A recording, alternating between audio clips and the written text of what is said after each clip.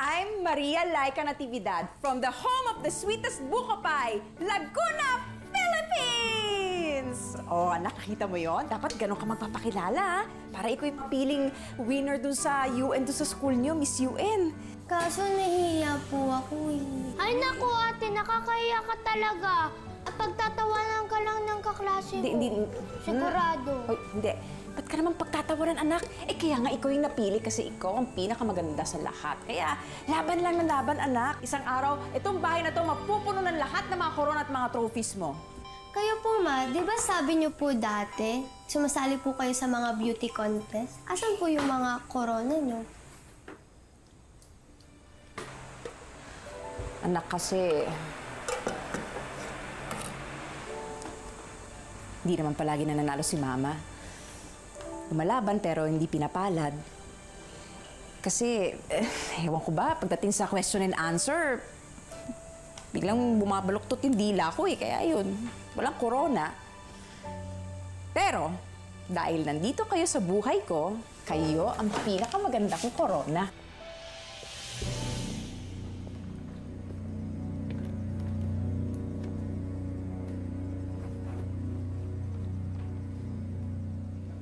Ganito na lang kayo.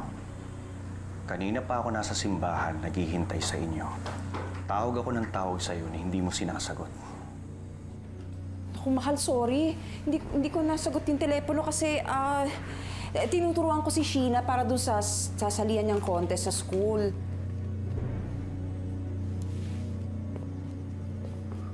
Ipagpapalit niyo ang oras niyo na dapat sa Panginoon para sa isang bagay na wala ka kwenta-kwenta? At ano tuturo mo sa mga anak mo? Kung paano maging talunan? Mahal, kumalma ka naman, no? Masyado na kayo nilalamon ng mga kamutuhang bagay! Nagpapalamon kayo sa demonyo! Mahal, hindi totoo yan. Nagkakasiyahan lang naman kami. Kasi gusto ko lang turuan yung... Dante, wag. Dante, wag. Nakikita ng mga bata. Wag na masarap ng mga... Doon! Please, wag! Magsisi ka! Magsisi ka! Tama na! Humingi ka ng tawad sa Panginoon!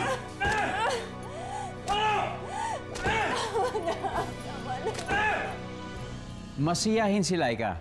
Kaya sa unang tingin, hindi mo iisiping may mabigat siyang dinadala. Ang totoo, martir itong si Lyka. Matagal na niyang tinitiis ang lahat ng pasakit at pang-aapi ng kanyang asawa. Dahil nahihiya siya sa kung ano ang mga sasabihin ng ibang tao. Hindi niya akalain ang ipinangako sa kanya noon ng asawa na dadalhin siya sa isang palasyo ay hindi magkakatotoo. Dahil hindi naman pala reyna ang turing nito sa kanya. Mahal mo pa ba ako?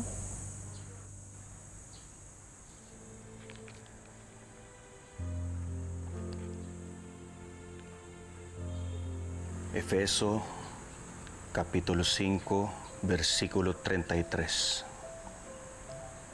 Kaya't kayong mga lalaki, mahalin niyo ang inyong mga asawa gaya ng inyong sarili. At kayong mga babae, igalang niyo ang inyong mga asawa.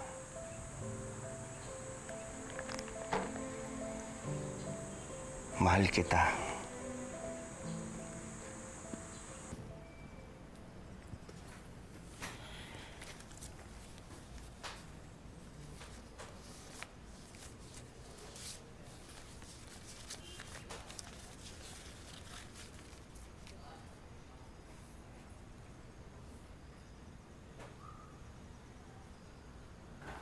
Lyka? Ate! Oh.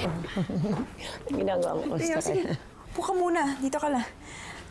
Hi, Farah! Oh, ito, habang tumatagal, paganda ng paganda. Buti na lang, mana sa tita. Gusto ko lang kumustahin yung mga pamangkin ko. Asan sila?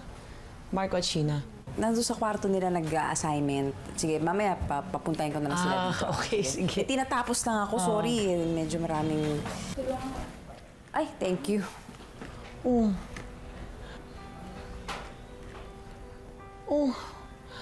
Ano na naman ba yan? Sinaktan ka ba uli ng magaling mong asawa? Na-aksidente lang ako. Ay, nako, bahala ka. Masyado ka nagpapakamartir dyan sa asawa mo.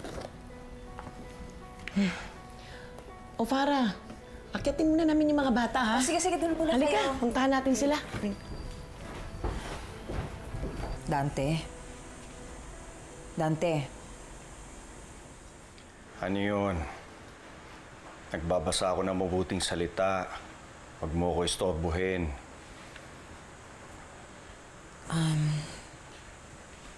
Dante, kasi yung mga bayarin natin, nagpatong-patong na. Kanina ko hindi pa ako nakiusap, baka naputulan na tayo ng kuryente. Si Aling Emma din, dumaan dito kanina. Sabi niya kung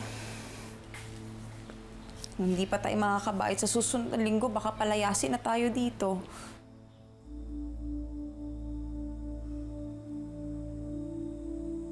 Ano ba talagang plano mo? Iistorbohin mo ko.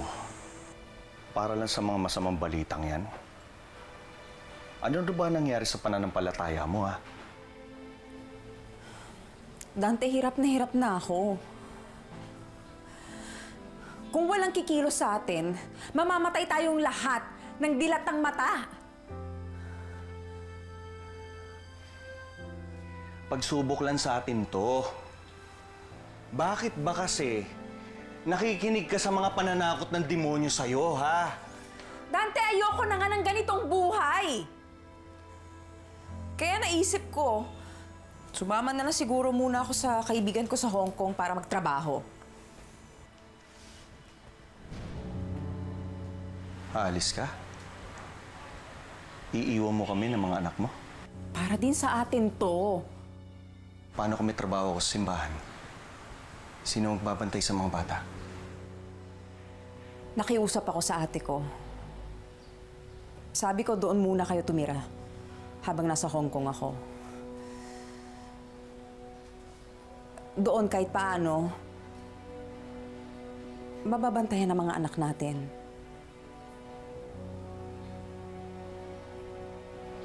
Bahala ka.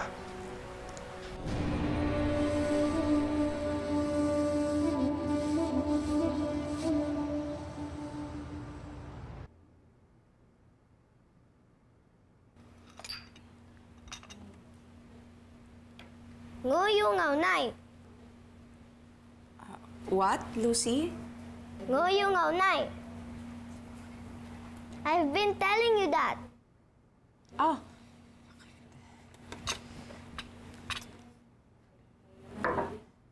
Here. Em hai. English, please. 真係好蠢嘅工人。 No English. 唔應該。 Lucy, you should not be teaching her like that. She doesn't understand me. I don't want her. Ngoyo, Mama. You can't force your child to like her mate. Yeah, Mama, but she has to learn. Lucy, ni Mama, hai kim tong la.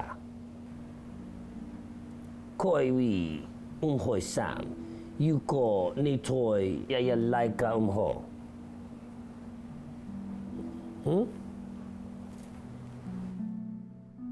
Okay, you go to your room.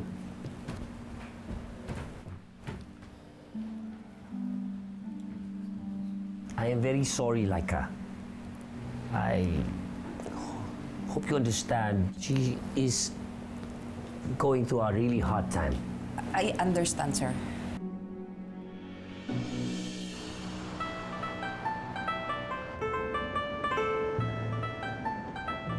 Kumusta naman yung amo mo? Ayos naman. Mabait si Mr. Choi. Yun lang alaga ko ang malayo ang loob sa akin. Ay nako, best, ganyan talaga sa una. Masasanay din yung alaga mo sa'yo. Taste-taste lang. Excuse me. Ay, thank you. Ano to? Ito. Search for the next Miss Kagandahan. Oh, di ba? Ano to eh, marami pumupunta mga DH dito, tsaka marami kang mayiging friends. Ito pa, bes. Pwede kang manalo ng 20,000 Hong Kong dollar. Mahigit ano din yun, 130,000 pesos. Iba ka na ngayon. Mali mo, ito yung unang koronang maiuwi mo.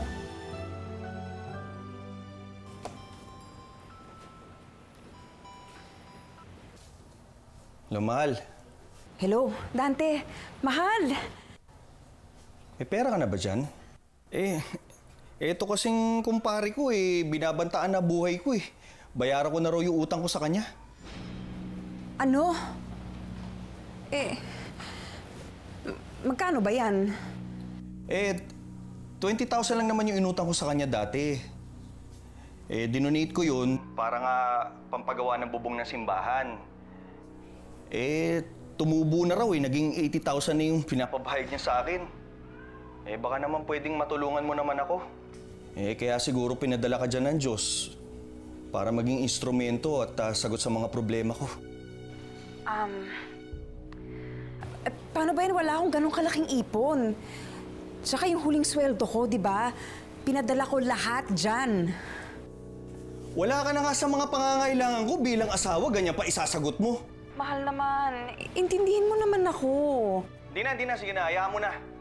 Kapag napatay nila ako dito, sana hindi ka patulugin ang konsensya mo. Mahal, huwag ka naman magsalita ng ganyan. Hello? Hello, Dante. Hi po, Tito.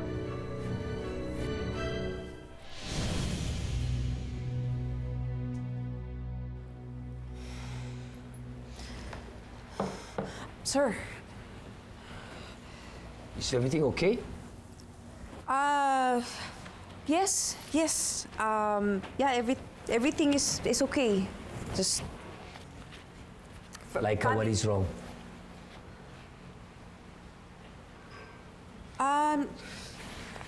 Nothing.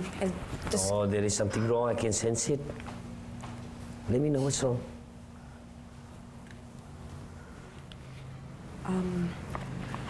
Sir, my husband needs money. He has debt, and I feel bad because Let me help you. I can't help. I want to help. No, it's okay. How much do you owe? How much does he owe? No, it's okay. No, I'm serious. No, I will lend you the money, and then we can deduct it from your monthly salary if you want.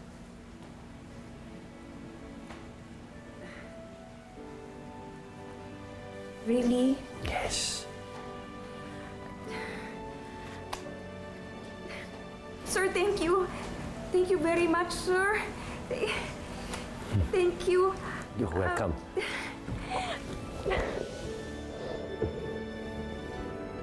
What's going on here? Lyka? 你係唔係想勾引我嘅仔?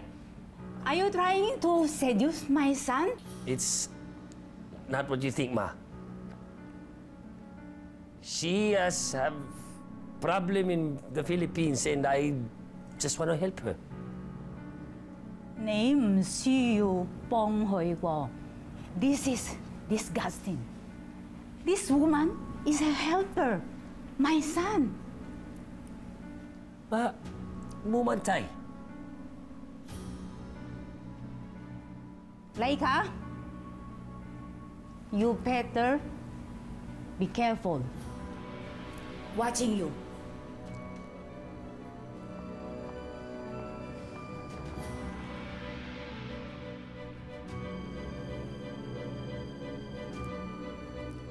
I am sorry.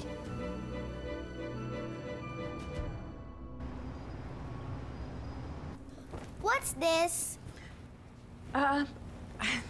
That's my... I am joining a beauty pageant. Wow, like Miss Universe? Yes! Like Miss Universe. Do you like Miss Universe?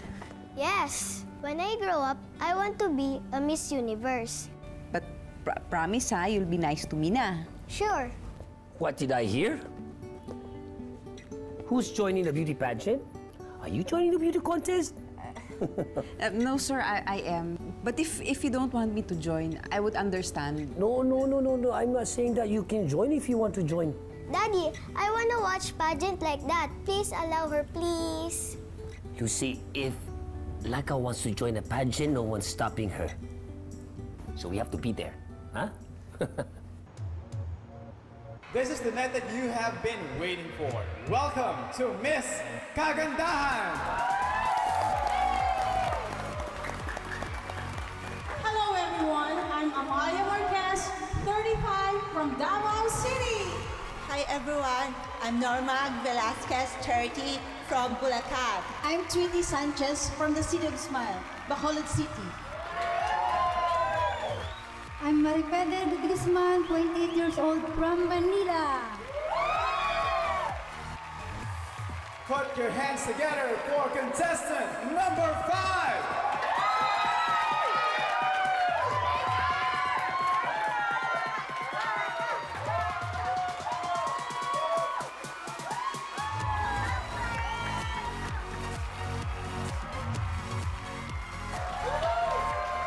Marian Lyka Natividad, 28, from the home of the sweetest buko pie, Laguna, Philippines!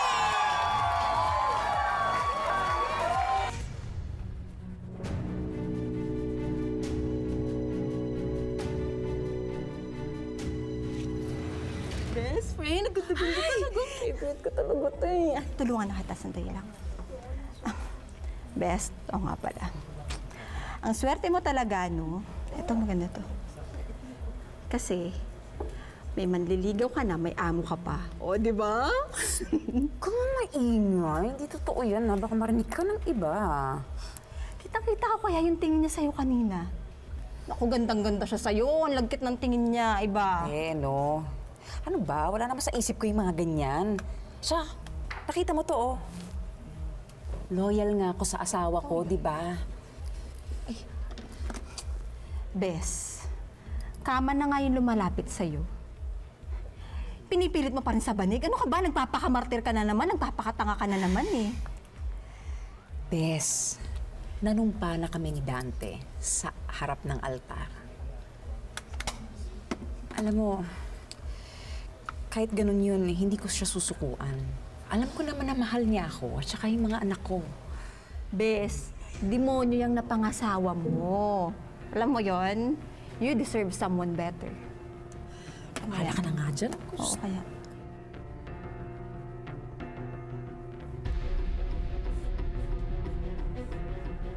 Retouch na tayo. Ganda-ganda mo.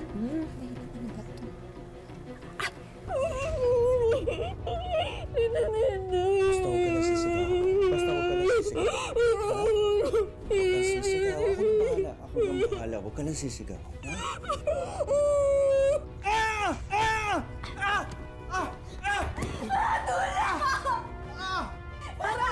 Ano nangyari sa'yo?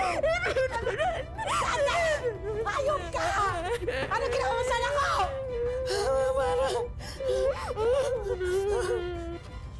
Si ate, oh. Sige, sagutin ko na. Hello, ate. Lyka! Pinagsamantalahan ang asawa mo ang anak ko! Ano? Bes naman eh. Hindi pwede yan, Bes. Hindi ko alam kung kaya ko lumabas dyan. Bes, huwag kang umiyak. Nako, may sira yung makeup mo. Ang ganda-ganda mo. Tama na, hindi. Hindi kaya to. Bes. And for our next candidate, Miss Maria Lyka Natividad, the question is, what does it take for a woman to be called a queen? I was a willing victim of abuse. Hindi ko na siya atrasan ngayon. And I promise you that the next time we see each other, you will consider me as a queen.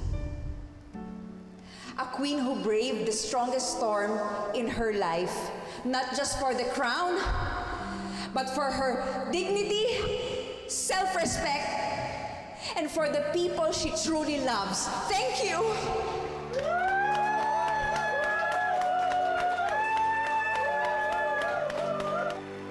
this year's Miss Kagandahan goes to Maria Lyka Natividad!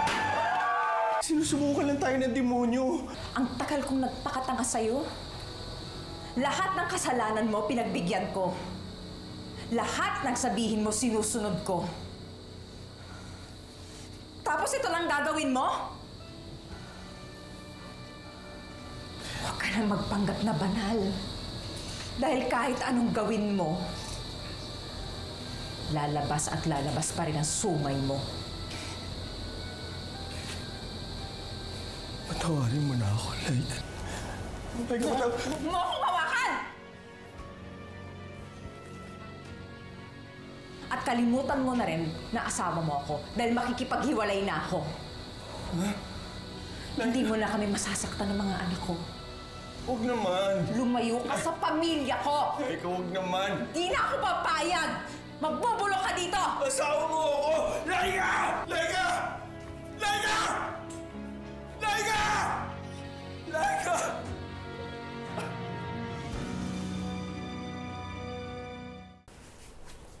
Mamimiss namin po kayo, Mama. Mama, mamimiss kita.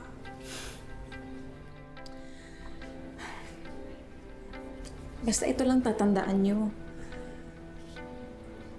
Ang lahat ng ito ginagawa ko para sa inyo.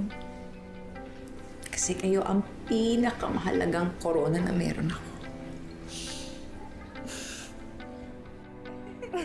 Matapos putulin ni Lyka ang ugnayan nila ng mapang-abuso niyang asawa, nagbalik siya sa Hong Kong kung saan naghihintay ang mainit na yakap at bukas pusong pagtanggap ng isang bagong pag-ibig.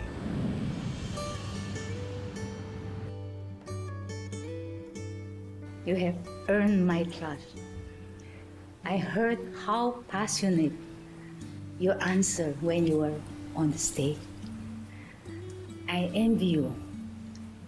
And I think I am proud to have you as our help and as our friend. Now I'm confident to leave my son and my granddaughter to you. Maybe it's time for me to have a vacation and pretend like the pretty queen.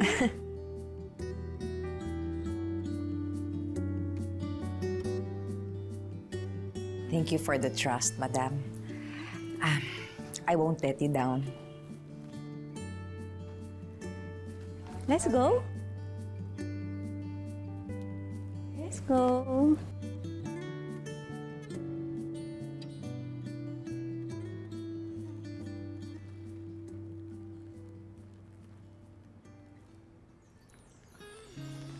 Lyka, now that you are annulled with your husband, maybe, Oh, Mr. Choi?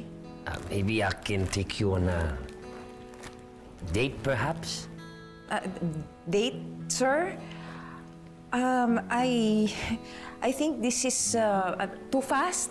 Can we, you know, do a friendly date first? It's okay. I will wait. A king always waits for his queen. Okay. But will you accept the flowers first?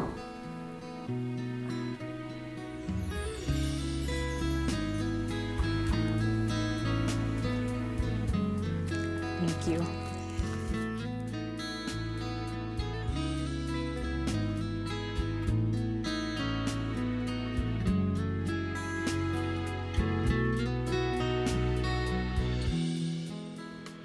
Sa ngalan ni Marian Rivera, magandang hapon. Ako po, si Dingdong Dantes.